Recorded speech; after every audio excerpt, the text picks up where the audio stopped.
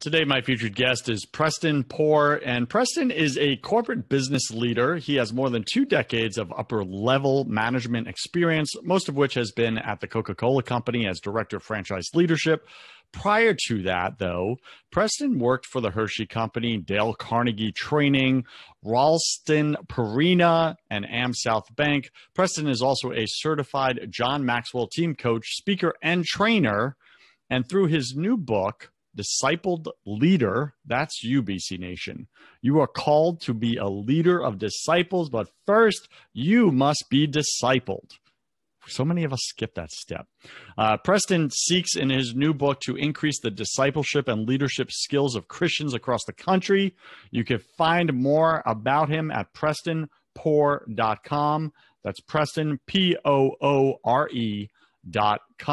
Preston, welcome to Broken Catholic, #1 podcast on iTunes for Protestants and Catholics.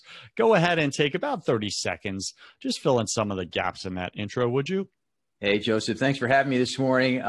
Real quick, thanks for mentioning some of the career things. I'm first and foremost a dad and a husband. Been married for 29 years to my lovely bride, Carla, and I've got 2 young adult children, Caroline and Ben, that both live here in Atlanta right now, and just excited about that. So that's my priority. My relationship with the Lord, my family, and then work. So those are the 3. You know, you said it in the right order. And you know how many people have that order disordered? And that's why their life looks disordered. What made you, how did you get that priority correct? Like, I'm sure there was a time in your life maybe where it wasn't. Oh yeah, there's been all kinds of times. You know, it's one I've always heard that the worst 4-letter word out there is SELF, self, right? And I became a Christian when I was in 8th grade, gave my life to the Lord, and there's been a whole journey on that. Gosh, it's been a 40-plus year journey. And I've gone back and forth between a tight relationship with the Lord and not, but I found that if I get those things out of order, then everything else starts to fall apart. And I remember seeing an umbrella, Joseph, one time, and showed me the image was this, that is, if you step, or if you're underneath an umbrella, being God and the protection, you're leaning in with him, he will protect you and bless you. And even though you might have challenges, et cetera. But if you step outside of that umbrella, which I've done a few times in my life, and it ain't pretty, things get messed up. Relationships get messed up. Business focus gets messed up. I've got a lot of those things in the book about how I really struggled and faced adversity and worked through those things. But I tell you what, if you keep them aligned, you're going to be in much better shape than if they're misaligned. Yeah, I agree and resonate personally in my own journey as well. Take a minute, share something personal about you, Preston, that very few people in your business life actually know. It's one thing I brought out in the book, and it's something that I struggled to share for a long, long time with people. But I was born with a genetic disease called Charcot-Marie tooth disease. And it's really where the sheath and the neurons, if you know anything about medicine, the sheath and the neurons are what help connect the nerves, if you will, and send signals. Mm-hmm. And it's a genetic disease, and it's progressive. And I've had it obviously since I was born with it, but it's just gotten worse over time. I've had corrective surgery around it. You might, if you ever saw me walk, you'd see me walk with a little bit of a limp. But I've been ashamed of it for a long, long time. It's actually the number one, I think it's the number one disease that nobody knows about. 1 in 2,500 people in America have Charcot-Marie tooth disease. It's a peripheral neuropathy. It's easy for me to say, what? Peripheral neuropathy. So how does that limit you in your life, or where has that held you back or caused you the most frustration? Yeah, you know, I'm very competitive. I love sports. I loved football to play, pick up football, flag football. I was never big enough really to play regular in high school.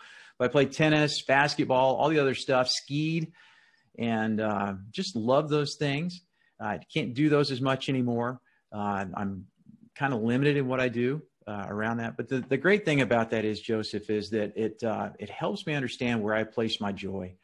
And it helped me discover other talent, skills, and abilities that God has given me beyond my physical limitation, if you will, or challenges. So God's given me the ability to speak in public, to write, to solve problems, to collaborate with others, to accomplish great things. And so That's the kind of cool thing about it. There are things that I can't do, but I don't feel a victim to it. What I try to do is excel in other things. And I watched my dad, who has the same thing. And he's he's a PhD from Caltech. He started a business and has done a wonderful job and has been a role model for me in that, and really supportive in that. So that's something I don't share with many people on it, but that's a weakness, but it's also a strength, if you will. Yeah.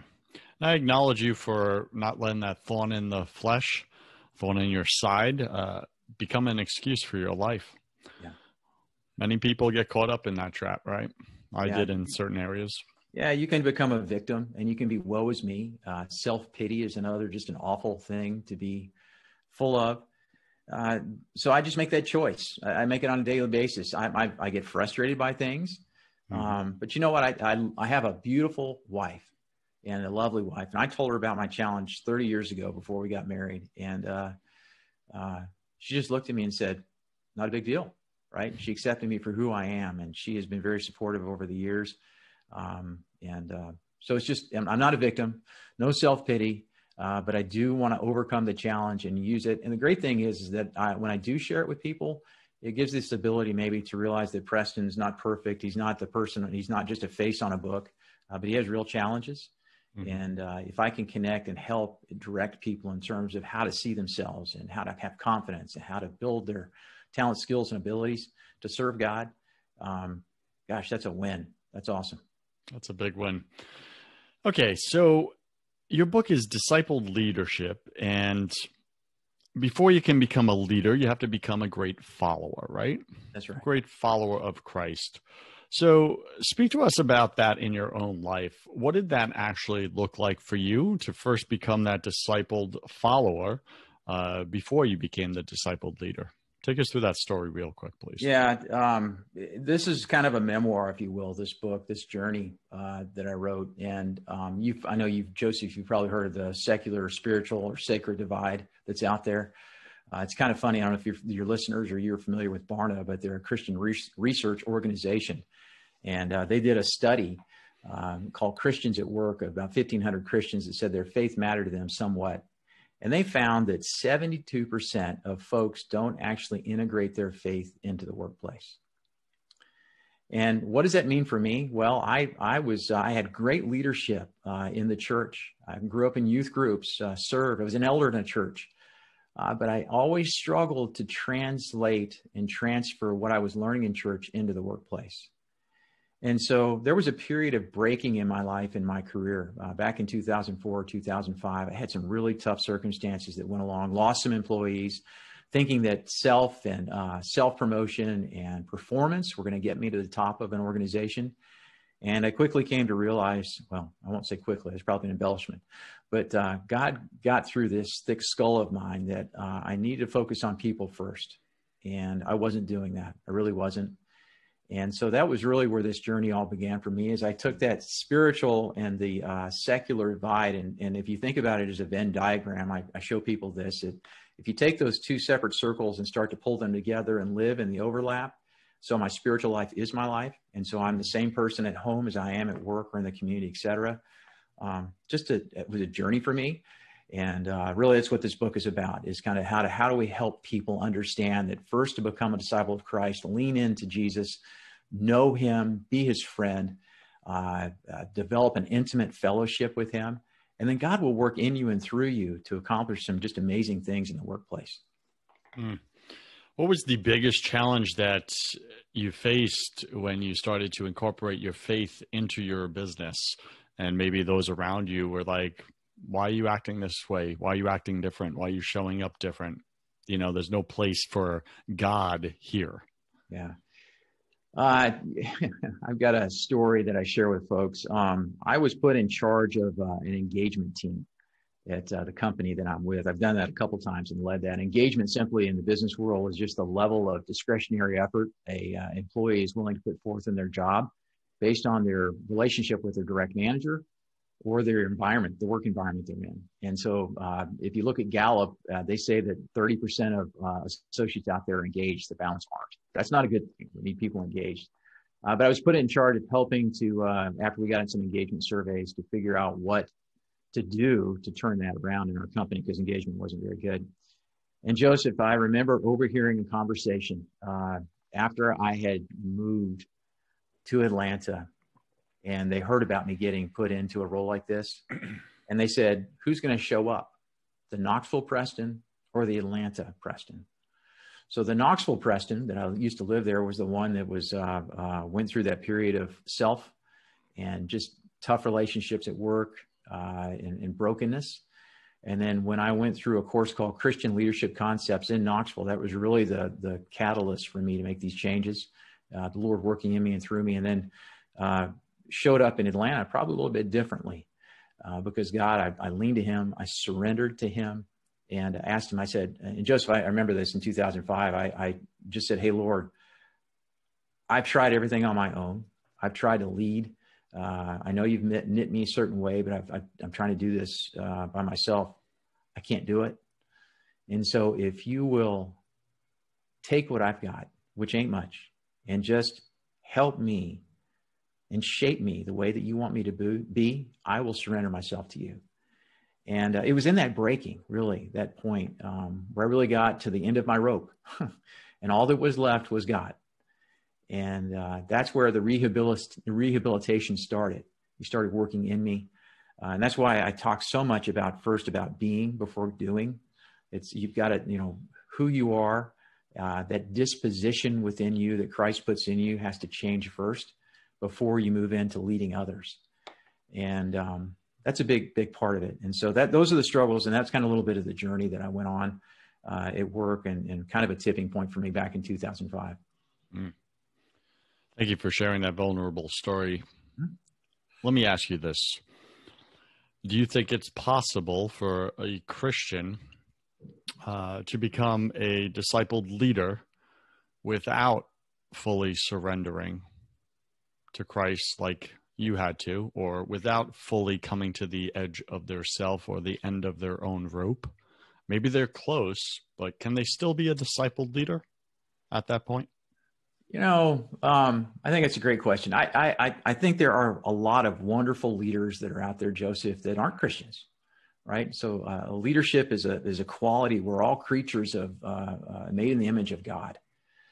And I've heard John Maxwell say this, that, you have the potential that you're not tapping into, like divine insight, wisdom. And if you're not in that and understanding what God's direction is for you in your daily life, in your business decisions, you're not going to reach that full potential and excel and grow like you might otherwise. So that's why it's so important. When you become a Christian, you surrender your life to Christ. There should be a growth process that happens. There's another stat I'm going to throw at you real quick, if you don't mind. I'm a business guy, so I like statistics. Barna said that 80% of Christians that made a decision for Christ at some point in their life have not been or are not currently being discipled. And what I mean by discipleship, well, nobody's been taught how to read the Bible. They don't know how to pray. They don't know the importance of fellowship and being with a church body, connected to that, small groups, things like that. Or they don't know how to share their faith openly. And so if that 80% doesn't know how to do those things, how the heck are they going to learn how to be a Christian disciple leader in the workplace? And that's the whole thing about this book, is that it recognizes there's different audiences out there. If you haven't been discipled, you don't know those things, you first need to grow in Christ. And that's what Barna called compartmentalizers. If they keep the sacred and the spiritual separate, the secular and the spiritual separate, and they're not discipled, they can't progress into that. And then there's another group that they have the compartmentalizers. Then they move to this other group called onlookers. And onlookers are the ones that are a little bit more interested in church and say, hey, if you'll show me and model for me what it looks like to be a Christian leader in the workplace, I'm willing to try. And then 28% are actually, what they found in the survey was that they're actually integrators. They live out their faith in the workplace. They actively use their talent, skills, and abilities to be a redemptive influence, meaning that they make things better and actually live a more fulfilling life. So it's a long way around the bush to say that I think you can be a good leader, but you can be a great leader if you lean into the Lord and be discipled and have him work in you and through you. So what I heard from all that is that without going through the surrendering process of your ego, your plans and schemes, and surrendering it all to God. And typically it's a painful process. I believe it's a crucifixion, right? And then you go in the tomb for a little while of like, God, where are you? I surrendered everything. How come I'm not seeing results? Before you come out the other side. But without going through that process, you will not be used by God whole and complete the way you're meant to.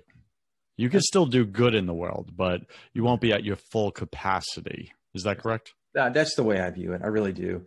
It's a process it's a theological term called sanctification. Mm-hmm. And that's where we become more Christ-like. I was reading Oswald Chambers in My Utmost for His Highest this morning. Some of your listeners might be familiar with that, but it was talking about how Jesus puts his disposition in us so we can live out the life that he calls us to. If we try to live these principles out on our own, I was reading the Beatitudes this morning, was in my quiet time. So I read that. And Christ set such a high bar that if we try to live the life that he proposes without the Holy Spirit in our life, we'll never do it. And you're setting yourself up for failure. And so if we can tap into that energy through the Holy Spirit that he gives us to work in us and through us, the insight, the change, all those things, God moves us in his direction and will work in us and through us. If you could give my listener the most practical advice you could for them to start integrating their faith into their workplace, what would you tell them? Well, I'd start to talk about what does a disciple look like first and foremost. And one of the key things that we talk about early on in the book is, number one, we talk about the importance of the Bible, its divine nature, its authority, it's inspired. And then I ask people, if that's the case, and it's been around all these years, why don't we invest more time in it, with it, reading it, going through its pages, studying it, memorizing scripture. And one of the key things that I mentioned to all folks that I ever have a chance to talk about this stuff to is about a quiet time. And that's your daily appointment with God. And I ask them, do you have a daily quiet time? What does that look like for you? Do you have a place where you go in the morning, afternoon, evening? What's that look like for you? Do you have scripture that you read? Do you meditate on it? Do you memorize it? Do you pray? And typically, a lot of people don't do that. And they're managed by the tyranny of the urgent. And I would encourage anybody that wants to become and go down this path as a disciple leader is to, one, what you have really keyed on today, Joseph, is surrendering your life and saying, Lord, I need you. But then there are the tenets, the principles, and the practices that typical disciples that have been handed down over all these years that help you become a productive and effective Christian. And I would point them first really to the Bible, reading it, getting engaged in a quiet time. And then what that ultimately does is we take people on a journey in that, because if you're in God's word, it will help you make better decisions. It will make you help you make better decisions because you are gaining and gleaning insight from God's word. If you're seeking his will, he'll help you make those decisions. Now, not every decision turns out really well, right? But I venture to say, and I've seen this in my own life and other people, that if you're trusting God and leaning into him, looking for his direction, he will help you. So that's probably the first thing I'd say on their journey to become a disciple leader. So BC Nation, for you today, 2 practical steps is first, surrender the rest of your life for God, maybe the first half of your life, or first 75% of your life for some of you out there. You have spent, like I did, glorifying yourself. It's all about your plans and schemes, not God's. So the first step is to surrender the rest of your life, whatever that may look like, to him. All in. Lord, take whatever is still remains. It belongs to you anyway. Let me glorify you with it, right? So that full surrender, that dying to self, your egoic false self. And then the second thing is quiet time with God every single day. That classroom of silence, right? That's where you're going to learn with the creator of the universe. You want to do better in business? You want to make more money in business? You want to make more profit in business? Then the wisdom is found with the creator of the universe. Who better to sit with than the one that created all the beauty around us. Best mathematician, best bookkeeper, right, in the universe right there. So like there's so much business wisdom, financial wisdom that God will give you if you just sit in his presence. And that's all he really wants, is his children just to show up and spend time with dad. That's it. That's right. Awesome.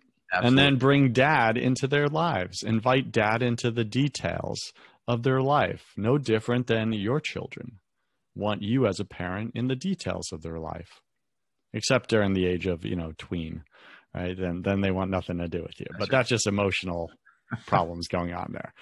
So Preston, what would you like to add that to my listener, contribute to my listener that we have not spoke about, that you really want to convey and pour into their life? I would tell folks this, is that we invest, well, let me put it another way. You can either spend time or invest time. You really can. And studies show that we spend, if you will, maybe not invest, 90,000 hours of our lives at work.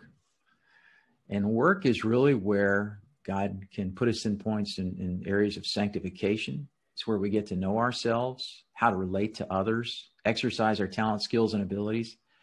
And so the question becomes, what do you do with those 90,000 hours?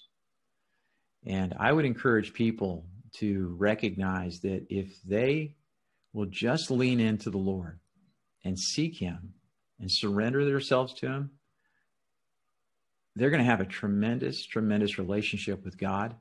And they're going to see some transformation in their lives and the lives around them. I fully believe that transformed lives transform cultures. And God will work in you and through you and make a big difference around you. It's awesome. And I'm going to complete this part of our conversation today with a very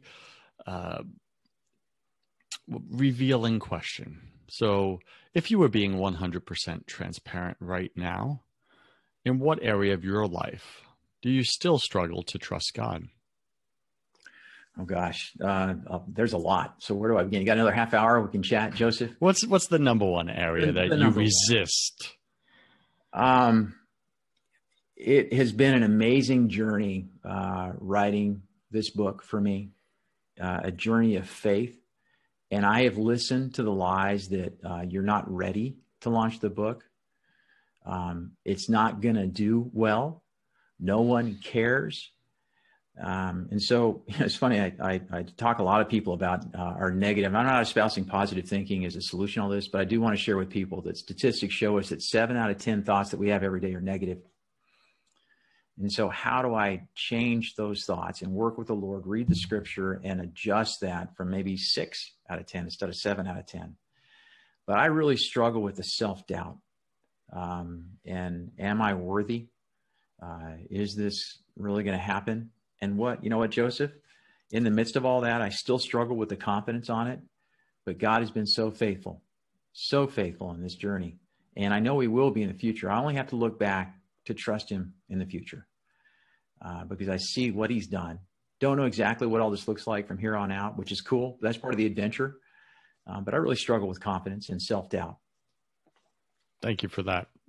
I know my audience, my listener is resonating big time. Their hand is waving in the air saying, yep, me too. Yeah. Me too. 7 out of 10 thoughts are negative, BC Nation. I mean, how true is that? And I don't even know how many of those 7 thoughts, maybe 5 or 6 are lies. They're not even just negative thoughts. They're lies targeted at your identity, who you are, right? That's spiritual warfare. Those are attacks of the enemy. It's just not like bad thoughts. There are actual arrows coming at you.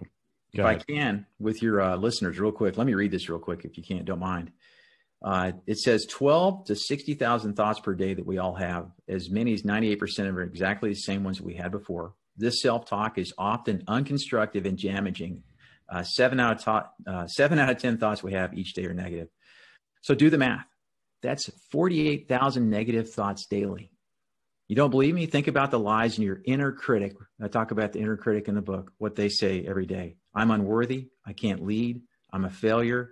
I'm not good enough. No one loves me or cares for me. I don't belong anywhere. I have no purpose. I'm weak. This will never work. I must be perfect. It's too late to pursue my dream. And all I do in the book is I turn that around and make those positive statements, right? And those are a bunch of lies that we tell ourselves. But think about that number, that impact on you. If you have 48,000 thoughts daily that are negative, and what if you could just change a few of those? And I'm not, again, not espousing positive thinking. It's just that we are so hard on ourselves. And I would encourage the listeners to try to think differently. Listen, I completely get what you're saying. That's what I do in my coaching. I have something called a Rafa session where clients get to book 1 to 2 hours of time with me, where we literally go in and with God, and it's a prayer healing session, and God goes in and completely obliterates those lies that we've been repeating to ourselves 48,000 times a day that have become our truth, not his truth, our truth. And those lies have been guiding our lives. Imagine what your life would look like if God went in surgically, like the great physician he is, and removed those lies that weigh you down day after day. Imagine how much more energy you would have. Imagine how much more clarity you would have, how much more hope you would have, and energy and drive to pursue what God's calling you to. Imagine the confidence that you would have, right? This is what we're talking about, right? So I get to do this in one session, right? And it's not me. I'm just like facilitating a conversation with God with you, right? Whoever the client is. And God just goes in and like just removes these lies one after another. And people come out like, I feel so much lighter. Oh my gosh, I just feel like something's gone, something left. And many of them are just in tears, right? Because something's leaving them. Lies are pouring out of them. And they get a fresh slate. They get a new start with God. It's a beautiful thing. So I just want to share that because it was very relevant to what you just said, Preston. Okay, so Preston, welcome to my favorite part of the show. Welcome to the confession round.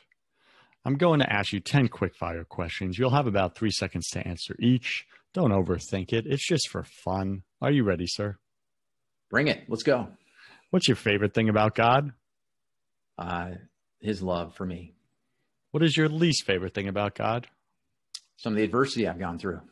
Yeah. What are you most afraid of? Disappointing others and God. Mm-hmm. I believe we're all struggling with something at any given moment of our life. You already mentioned confidence and self-doubt. What else are you struggling with, either professionally or personally, right now?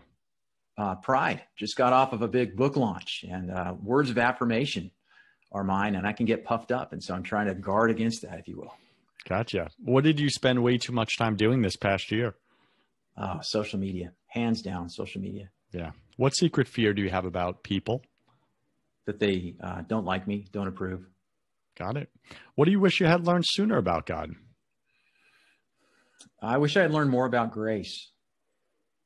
More about grace. It's not performance based. It's about grace. Freely given, right? That's right. What's a new habit you want to create? Oh, that's great. Not drinking as much coffee. I probably should rephrase this question. It should probably be, what's a new habit you're going to create? Right? Then my guess is like, I've been procrastinating. What's a bad habit you're going to break? Oh gosh. Sharpen the questions. You know what a bad habit is? I struggle sleeping. And so I've got to develop the habit of sleeping better and getting 7 to 8 hours of sleep. I'm at 5 to 6 best right now. Pick 3 words to describe who you are now. Thankful, loving, and different. Yeah. Pick 3 words to describe who you were before you fully surrendered the rest of your life to God. Pain in the ass, jerk, too serious. Hey, why are you calling out all my peeps, man? And last question, Preston, if you could come back to life after you died, look your family and your friends, all your loved ones in the eye, and give them only one piece of advice about everything, life, death, God, relationships, business, what would you say to them? God is real. Trust him. Any final wisdom? What's the one thing you want my listener to know about fully giving everything to God and trusting him? This book and this message will help you move from where you are now to where you have the potential to go. And if you'll just lean in and be intentional, and just like Joseph has mentioned about the surrender, it will make a huge difference for you. It's chock full of scripture. It's all about Jesus. And it's also about him working in you and through you. If you will just take a chance, take a risk, and hear today what we've been talking about and go apply it, it will make a huge difference in your life. Awesome. And where does my listener go to pick up your book, find out more about you? What do you got for them? Well, the book is now available wherever you buy a book. It's in retail outlets, online, like Amazon.com, et cetera. And you can visit my website at PrestonPoore.com. That's PrestonPoore.com. Okay, BC Nation, we've been speaking with Preston Poore, and he revealed to you and to me the 3 secrets to becoming a discipled leader. That's what we're going to call this episode, I think. That's how we'll title it. I like it. It's catchy. It's hooky. Makes you want to know. What are the 3 secrets? I got to know. All right, Preston, thank you for being on Broken Catholic. I wish you God's love, peace, and joy in your life, sir. Thank you, Joseph. It's been an honor.